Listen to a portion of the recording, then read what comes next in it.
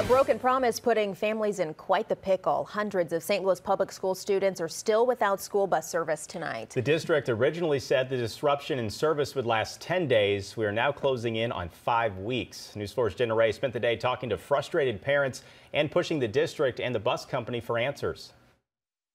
I wish that they would let us know what is going on. Parents being left in the dark. You know, it's like days that I don't know where my kid is for a couple hours. Some St. Louis public school students don't have bus service at all, while others are at the mercy of late buses and inconsistent schedules. Issues some parents say are stemming from Missouri Central itself, SLPS's bus service. They haven't emailed us or said anything about what's happening with the bus situation.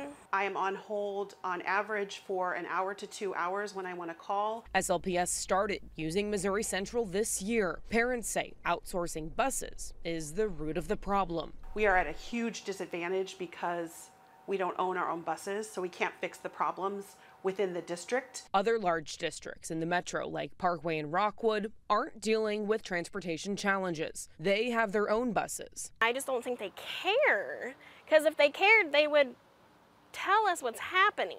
News 4 has been asking Missouri Central for an interview for the past week. Instead, they sent this statement saying we're working tirelessly to fill open bus driver positions. We've spent a considerable amount of time, effort, and resources on recruiting efforts. SLPS says they're developing a plan with a number of moving parts, which they hope to share with families very soon. In St. Louis, Jenna Ray, News 4.